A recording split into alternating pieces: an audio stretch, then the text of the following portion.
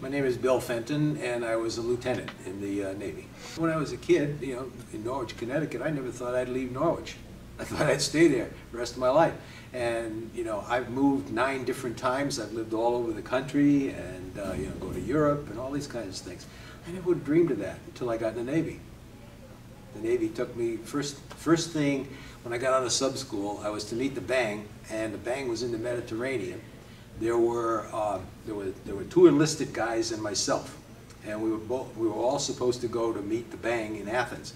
They gave us tickets on TWA from New York City to Athens, direct flight.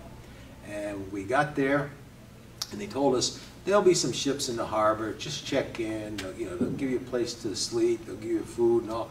And this one enlisted guy who was he'd been around. He was at a radioman school at the time. So he says, no, we're not going to do that.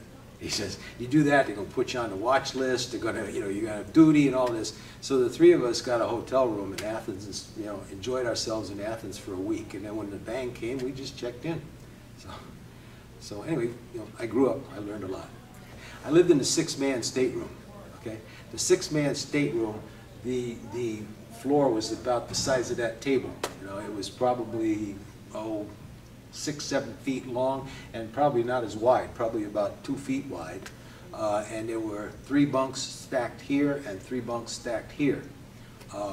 You go to the Mediterranean for 3 months, and each officer had 2 drawers to put their clothes in. That was it. We didn't take showers because you needed to conserve the battery. This is a diesel-electric submarine, and you needed to make distilled water from seawater. It used a lot of battery juice, so you didn't want to do that. So nobody took showers when you were at sea. In fact, the showers were converted into closets. They put a bar up there, and you'd hang the clothes in them. And the night before you came into port, you'd take a shower. That was it. So it was kind of cramped quarters. All 6 officers could not be in the stateroom at the same time unless they were all lying down.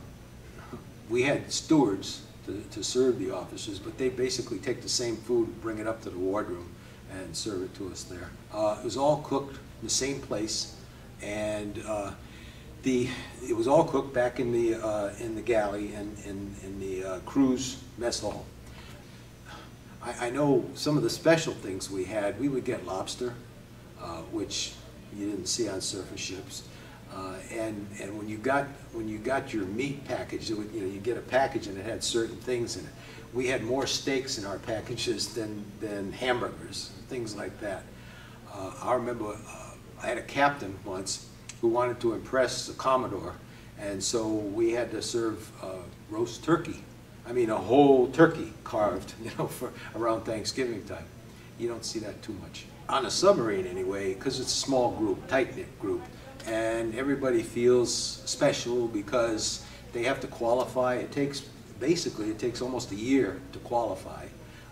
You have to learn the boat, every system on the boat. You have to learn the watches that you have to stay in and all. So people feel kind of special and tight-knit.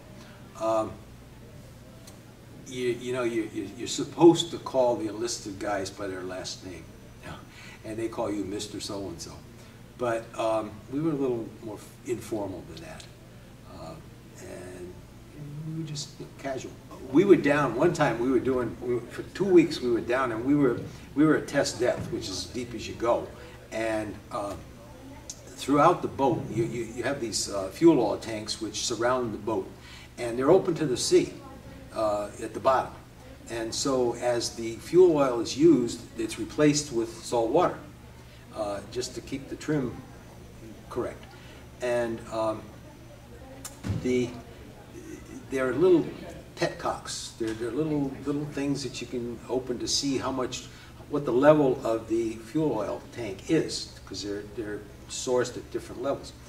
Well, being down test depth for 2 weeks, those things just bled into, I mean, you'd have to empty these pans of diesel oil every day because the pressure was just pushing it through the little petcocks. So, and everybody smelled like diesel oil. I mean, if we pulled into a port in the Mediterranean and the fleet was there, everybody knew you were on a submarine because your clothes smell like diesel oil. Well, everybody smelled the same, so nobody noticed it. I mean,